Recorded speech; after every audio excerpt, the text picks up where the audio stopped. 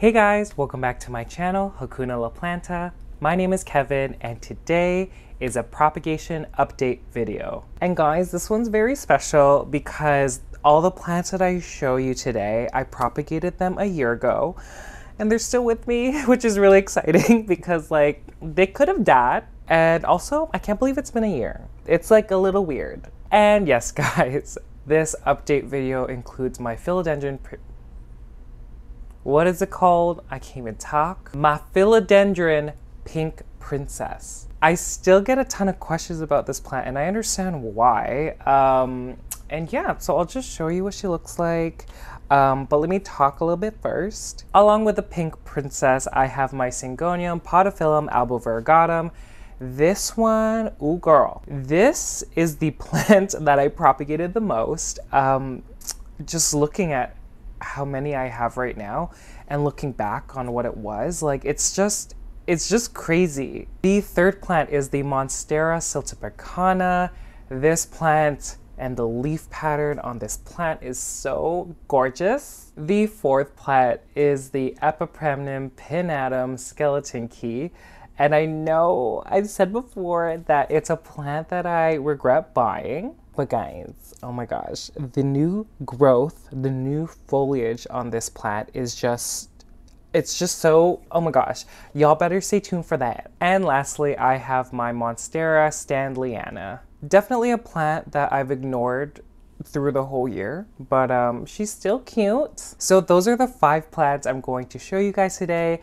After I talk about each plant, I'll talk about something I learned from the propagation experience or something I've learned from growing these plants in my experience. And yeah, again, I love reflecting. I love learning from my past experiences. So it was good to look back. I want to thank you guys for all the support in my favorites video for the month of August. I love doing those videos. I love showing you guys all my plants.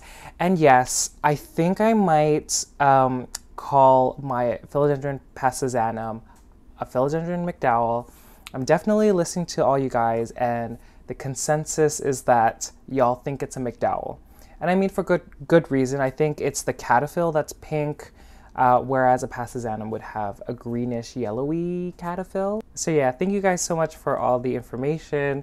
I bought the plant as a PASTAZANUM, but after looking at pictures, I think it's a McDowell, which is insane because that's a wishlist plant for me. But anyways, let's move on. So before I start this video, if you're new here and you like these kind of videos, I would appreciate it if you would subscribe to my channel. And also follow me on Instagram if you like plant pictures. I post pictures every single day. Okay, so I'm gonna start off with a plant that most of y'all probably wanna see. The first plant is the Philodendron pink princess. Looking back at a year ago, this plant barely had any variegation. I think I'll put a still of the video here. And that was the main reason I want to propagate her. I now know that pink princess's variegation is very different. It's very unpredictable. But basically, I propagated her in water and I was really happy with the end product. This was the 3-month update, so November 2020, and you could see that this half moon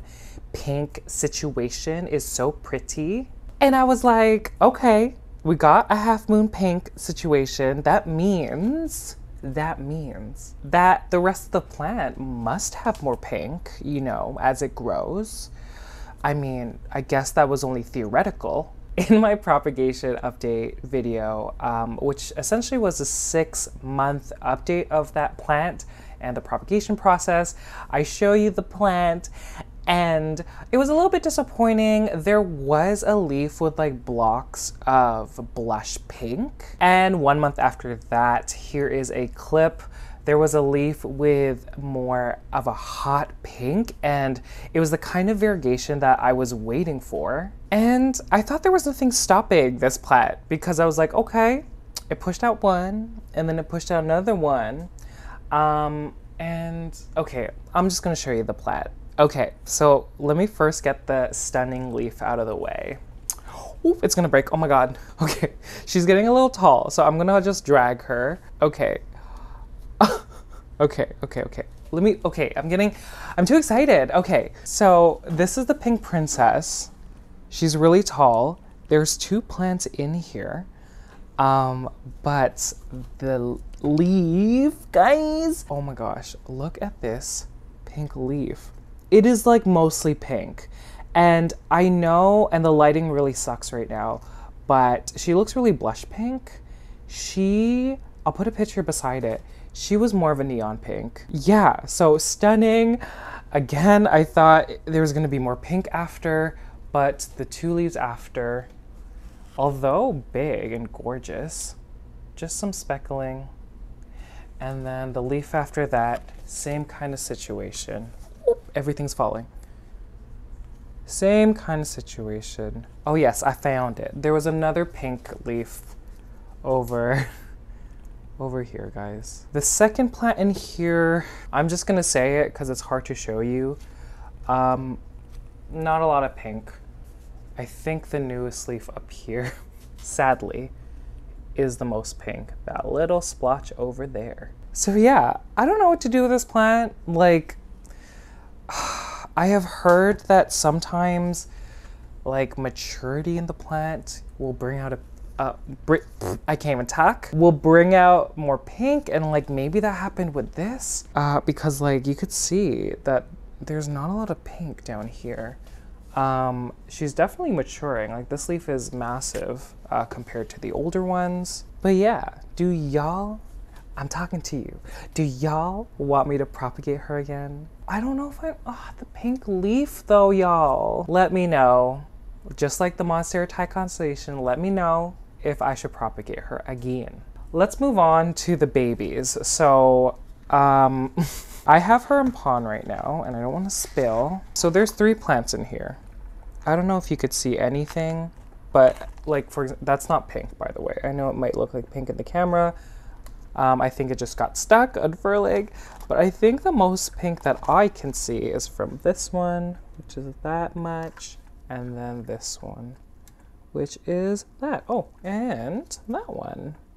Definitely a lot smaller than the 2 cuttings in the bigger pot, but I'll get to that in a bit. But I guess I'll segue into the 2 things that I learned propagating this plant and growing this plant. With these cuttings, I don't know if y'all recall, but I kept on some of the cuttings 2 nodes, and that resulted in 2 little baby plants stemming from 2 nodes just attached to the same stem. And that basically split up the energy and nutrients to 2 separate plants, so the plants were smaller. And so I think that's why this one had a slower time maturing as opposed to this one. I know that the small ones, not this one, these 2 were single node cuttings from my recollection, and these ones were the ones that had two nodes, I think, and then I had to separate them after, and that's what delayed everything. The second thing I learned is from the comment section of that video from you guys, and it's something that I've carried with me with all, you know, my propagations, and it's helped me a lot. So thank you for this comment. I will put it here, but basically I was cutting off the mother leaf to the propagation, which was a mistake. I now know to keep those mother leaves just because of 2 things. Basically, your newer growth can pull older.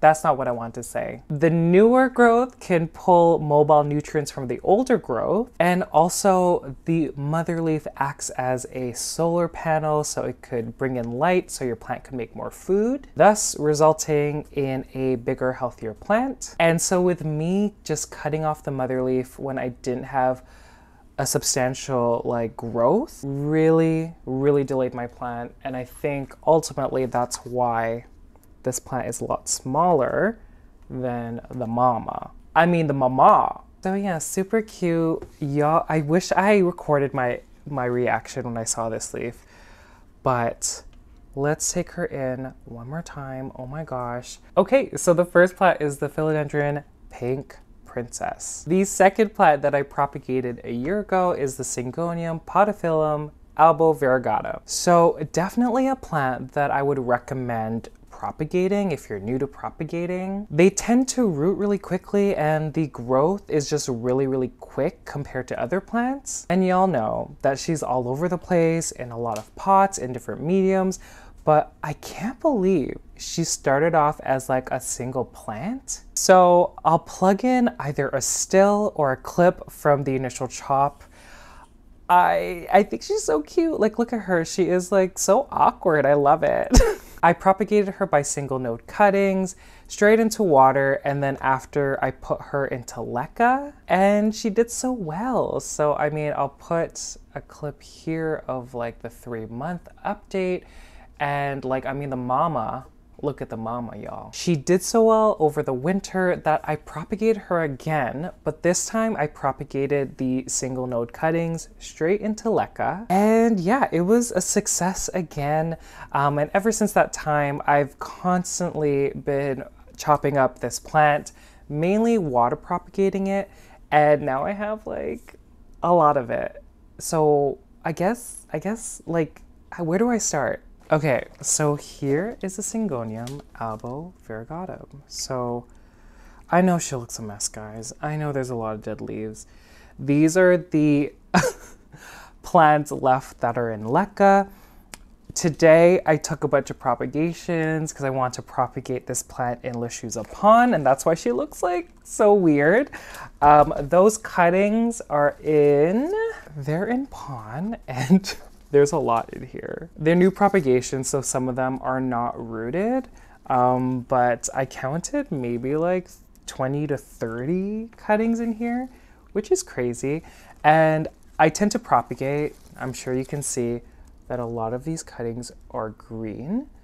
And so, I mean, y'all will see it, I think, in my plant tour video coming out this week, but that's her. This one over here, guys, is one of my favorites. This one is living in LECIOSA pond, and again, a plant. I kind of slowed down on this one because she's just so pretty.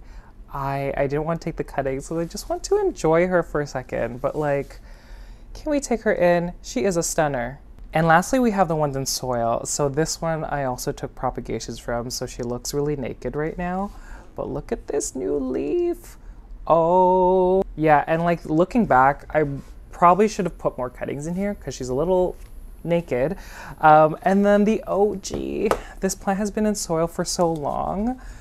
This is gorgeous. Oh my God. First of all, fully white leaf. I know it's going to die because that's basically what this leaf was. But okay, let me just take it off. It also has a half moon leaf, guys. That is crazy. And just amazing white variegation. But yeah, can you believe I probably have another pot in the bedroom, but I'm not remembering. Oh yeah, there's one that I propagated in pond. She's at the very back of my table, and I don't really want to grab her, but y'all will see her in the houseplant tour. But yeah, I have so many. This is crazy. Such a beautiful plant and so rewarding. So moving on to things I've learned about this plant. This plant can root really easily in a lot of different mediums. If you saw my previous videos, I propagated in water, moved it into LECA, and then I tried propagating straight into LECA. I'm pretty sure I propagated this plant in wet perlite and straight into pond. And they were all successes. And the second thing is that this plant is really thirsty. So, I mean, you could kind of tell in the leaves, they're very thin. I don't know if you could see that. They're very thin. And so usually, not always, plants with thinner leaves, they don't hold on to a lot of water and therefore they need more water. But I have seen my Syngonium albos benefit from self-watering planters, whether they're in LECA, pond, or soil. So I guess that's it with this one. The second plant, the Syngonium podophyllum variegatum. Okay, so moving on to the third plant. The third plant is the Monstera SILTEPECANA. Y'all, the leaves on this plant, they're just so stunning. I just love the pattern. I don't know if that's just me, but I love the pattern. And oh my gosh, when I first got this plant, she was only 3 leaves. Let me put a picture here if I could find one. She was such a cutie. I think I put her on like an oversized moss pole, but she was kind of causing issues. she was putting out a lot of skinny leaves. And I think, thinking back, I think it was because my pH was too high or was too basic, or my nutrient concentration was a little too much for it. And my nutrient solution was a little different from what I use today. So I chopped her up into, again, single node cuttings. And I guess I'll put the 3-month update. I put her back into soil because I didn't know if it liked LECA or not. And I mean, here she is. She's a little cutie. She got that leaf shape back. I think, yep, do you know what? They're all in soil right now, and I guess I'll grab them. Okay, so let's talk about the smaller plants first, and we'll leave the big one for last because I love that one. So here's one of the propagations. This, I think I put this one in soil, I don't know when, but she's doing okay. I think there's 3 plants in here. This pattern here, guys, is just so beautiful. So that's one. The other 3 are newly propagated, so they look a little wonky. This one, although the leaves look okay here, the new leaves, I mean, that one looks like not that bad. This one, still very young. It has 2 leaves, and the pattern, y'all, look at the pattern, so pretty. New growth points on both, and yes, and this was the one in my plants aren't doing well video. I took all the dead leaves off. There's only 2, I think. Yeah, there's only 2 that are left, but I think it's gonna take a little bit for them to bounce back just because they're young. Okay, are y'all ready for the mama? This plant's crazy. I am squatting, guys. Okay. Can we look at the foliage, guys? I'm not exaggerating.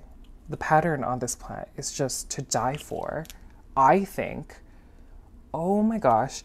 There's also a few babies here that don't want to climb yet.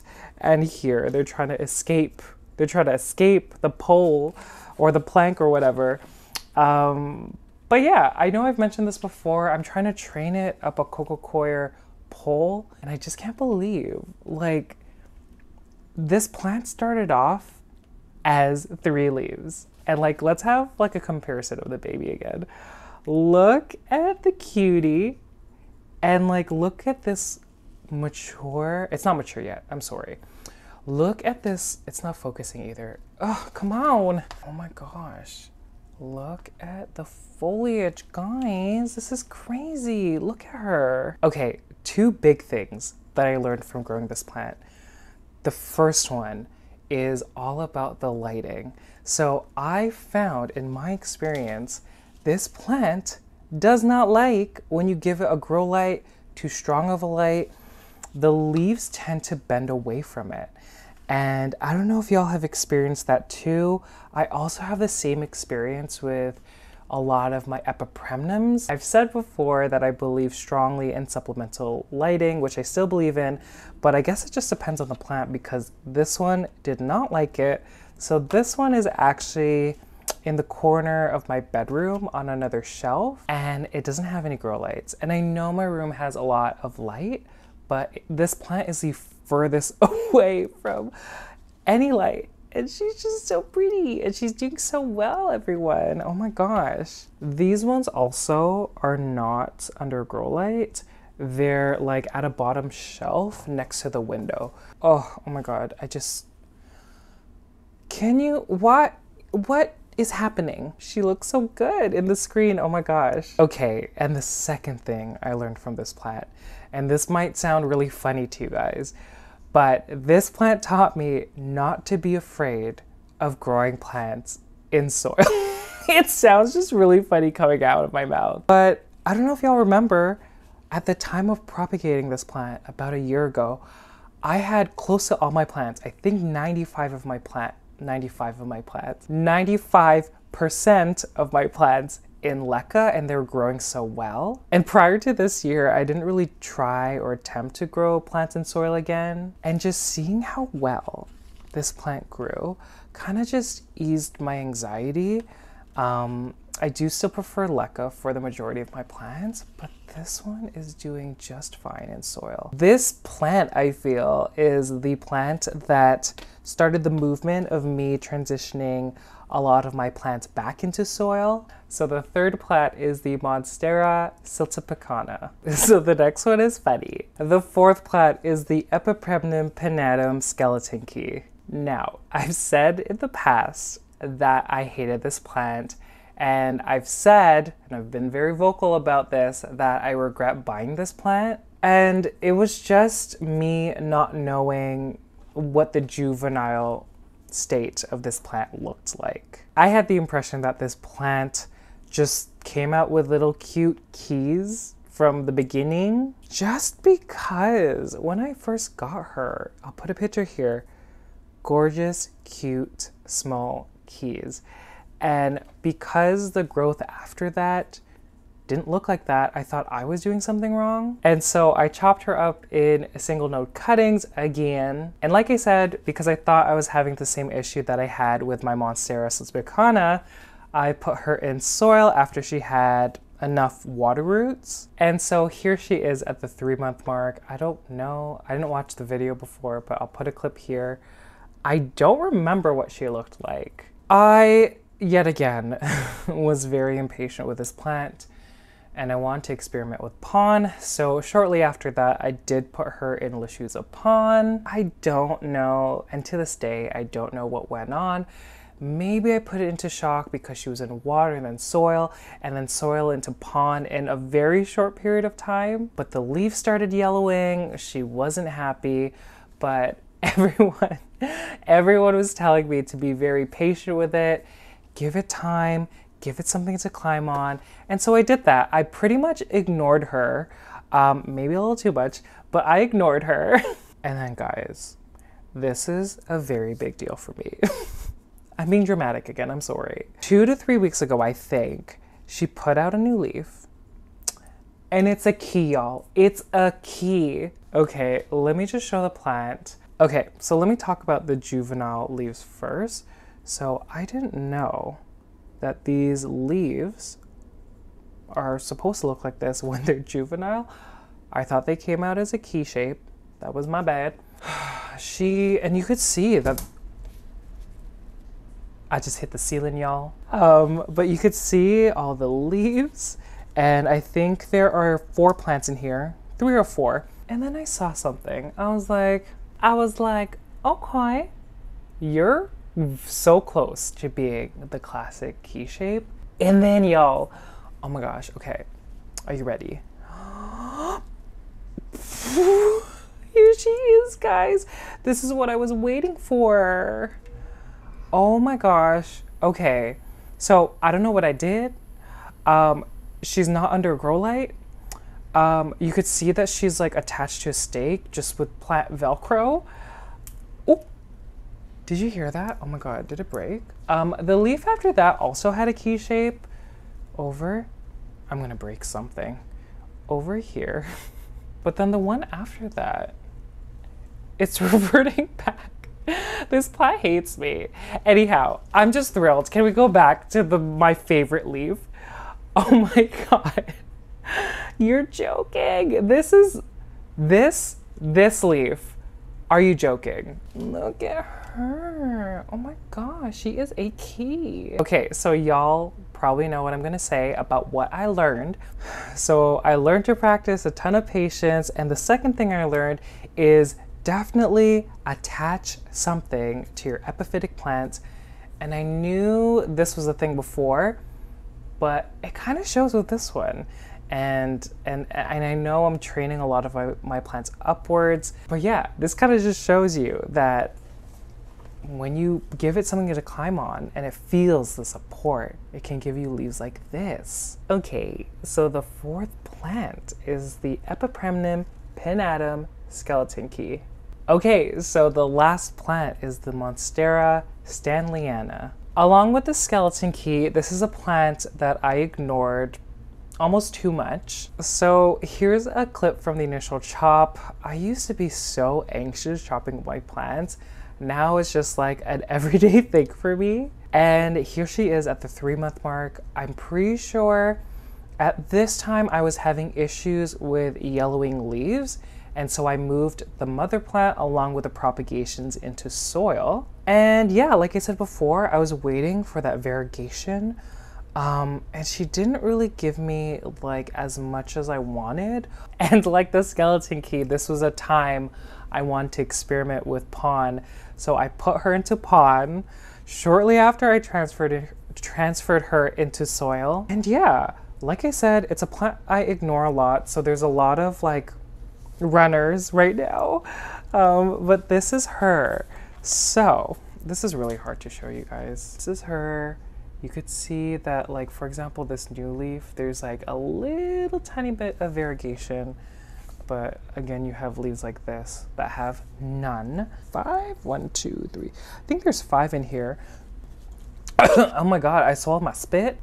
Oh my God, hold on. Oh my God, I just saw this now, y'all. Okay, look at this leaf. Okay, where'd it go? Where'd it go? Oh, there it is. Look at the variegation. And even the leaf before that, look at that. But I got a really cute variegated leaf here. Oh my God. This is probably one of my favorite leaves now at the moment. I mean, along with the skeleton key. Lots of like crustinesses. Again, the crustinesses, y'all. Okay, so moving on to what I've learned from this plant. This plant has taught me to troubleshoot different like theories or hypotheses when it comes to yellowing leaves. The first time I saw yellowing leaves with this plant is when I had this plant in LECA and passive hydroponics, and I didn't know exactly what it was because the foliage kept growing and it was growing really quickly. But looking back, the roots were sitting in the nutrient solution for a prolonged period of time. And I know now that there are some plants, including this one, that don't like that. The second time is when I had her in pon. So I transferred this plant into pon in January, February. I probably saw the yellowing 4 to 6 months later. And if you read the back for LECA pon, they say that their slow release fertilizer stays, you know, present for 3 months. And like I said, I ignored this plant, so I didn't replace the slow release fertilizer, but I have since. I can't even show this. Do y'all see that? Future Kevin, zoom in.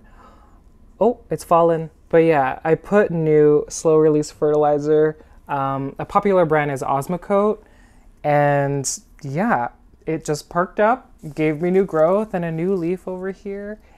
And yeah. Okay, so the last plant is the Monstera Stanleyana. Okay guys, I guess that's it. Thank you guys so much for watching. Oh my gosh, y'all, we just hit 9,000 subscribers. Ooh, wow. But yeah guys, 10,000. That is a milestone for this channel. I know previously my 5K was a milestone. 10K for me is a milestone. So it's just really exciting. Oh my gosh, I'm like really happy. The next video coming out on Thursday is a plant drawer video. I feel like this one's really boring. I'm not really selling it, but I promise you it's fine. Anyhow, you're just gonna have to check that out on Thursday. And next week, y'all, I already filmed it. Unless the file corrupts, I'm gonna knock on wood. That's not wood, where's the wood? The houseplant tour is coming out in 2 parts next week, starting Monday. And it was a lot, guys. My plants have grown so big that it's hard to maneuver, that I had to like move so many things. Anyways, if you made it to the very end, thank you guys so much. I greatly appreciate it. And I'll see you guys later. Bye.